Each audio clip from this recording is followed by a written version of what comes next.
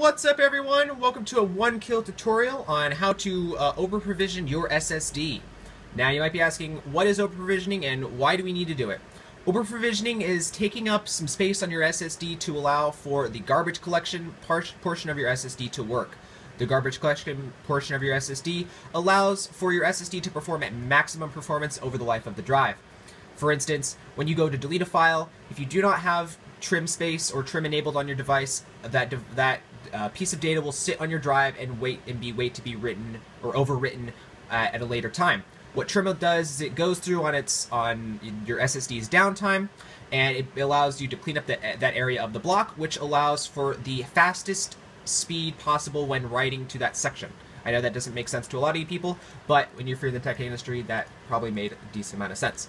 So, the gist of it, you want maximum performance, you do this. Alright, so, to start off this process in Windows, we go to Start Panel, or Start Menu, and Control Panel. Now, you're going to want to get to a thing called Administrative Tools.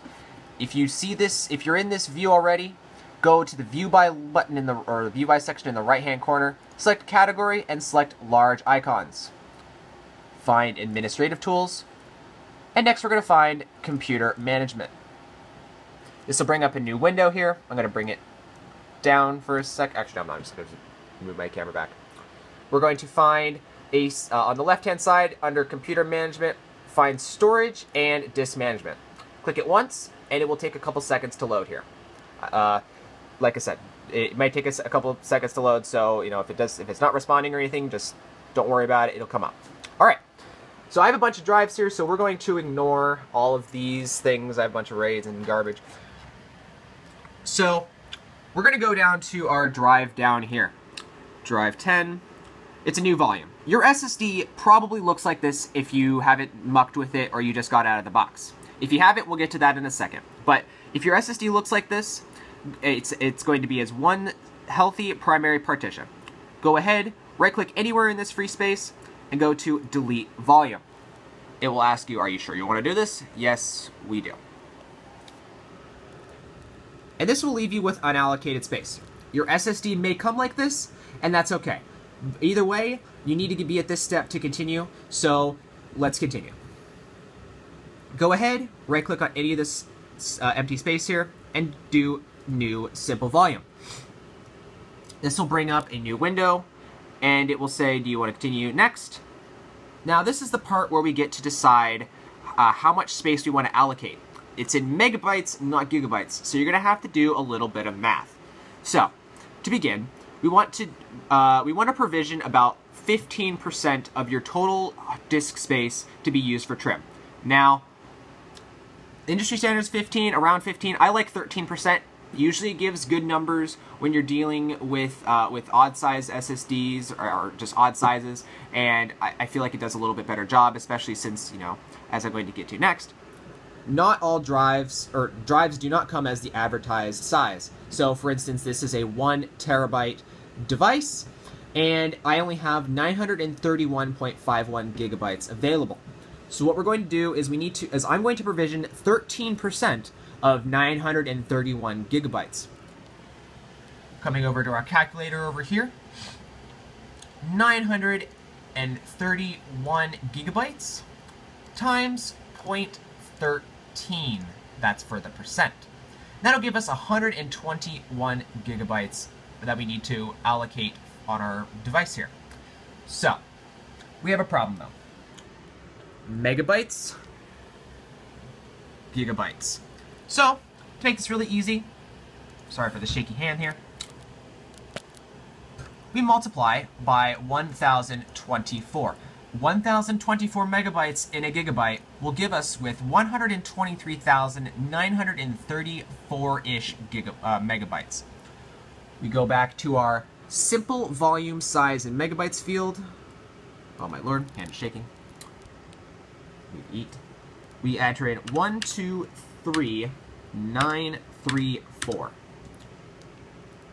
Click Next. Now, since this is space we're not going to use, select the Do Not Assign a Drive Letter or Drive Path. Select Next.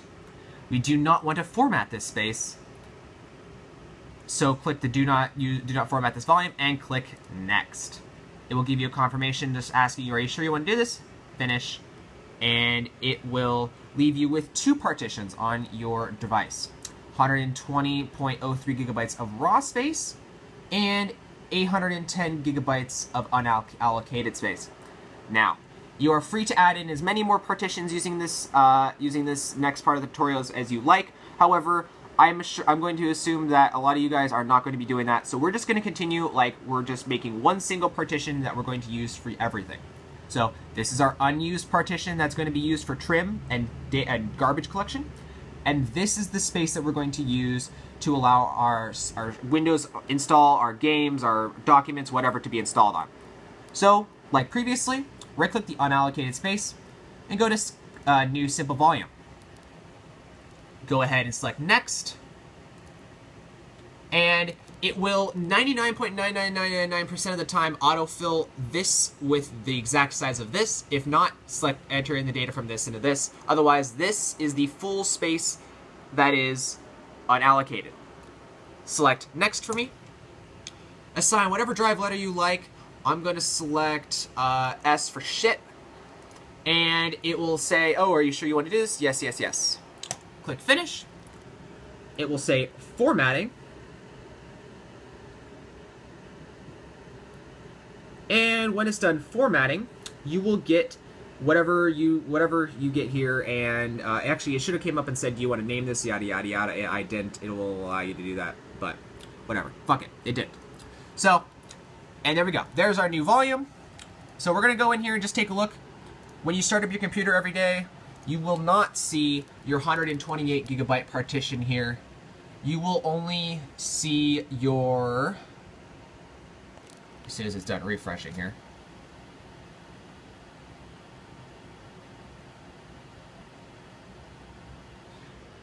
New volume, 810 gigabytes available. You will not see your 120 gigabytes, 21 gigabytes, because it was not formatted. So this is how you go ahead and over provision an SSD to allow for maximum efficiency as well as maximum read and write speed. So thanks very much for watching, guys, and leave any comments below if you have any more questions or concerns, and I'll see if I can help you out. Otherwise, have a good one.